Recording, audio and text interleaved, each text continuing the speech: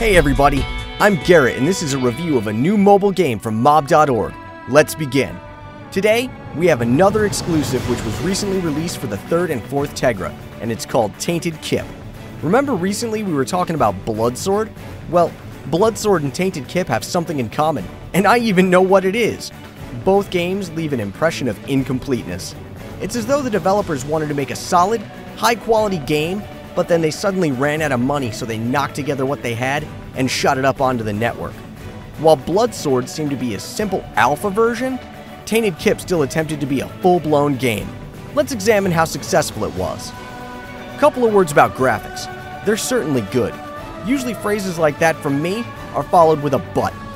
But it's really good. Moreover, I was pleased not so much with the quality of the images themselves, I certainly saw a lot of good graphics, as with all sorts of small details, swaying ropes, glare on the enemy's shields, various candles and torches. Actually, I think that tiny, unapparent details are extremely important for any game, mobile or otherwise. It's not like there's tons of them, but at least they're there, unlike in Bloodsword, which had somewhat static, frozen locations. The plot, well, the game has a shadow of it. It even tries to develop in some way, but still, it looks more like a bonus carelessly attached to the alpha version than something that used to be at the heart of the creation. After all, a scenario is written first and a game is made after it. It's a pity, but game developers seem to not remember or even not know about that very often. And now let's talk about the gameplay.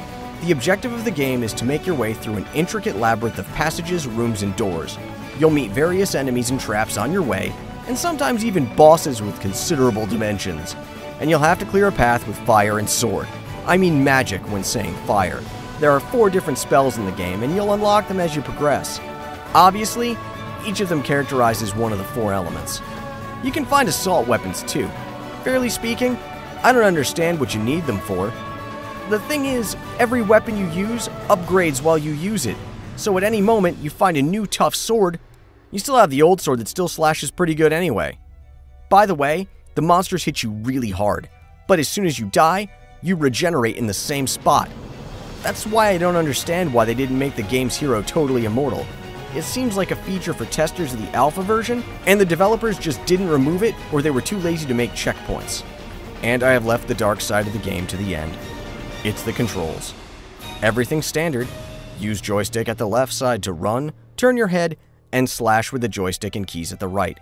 It's just not comfortable. You can get used to it, but still. So, the resume. I don't have a single opinion on this game. Seems to be good, but I think it's still raw. You can try it all the same. That's all for today. If you liked it, give us a thumbs up, subscribe, comment, and share with your friends. This was Garrett and reviews from mob.org. See you soon. Is Greenhaven. People are dying. Their spirits floating towards the keep.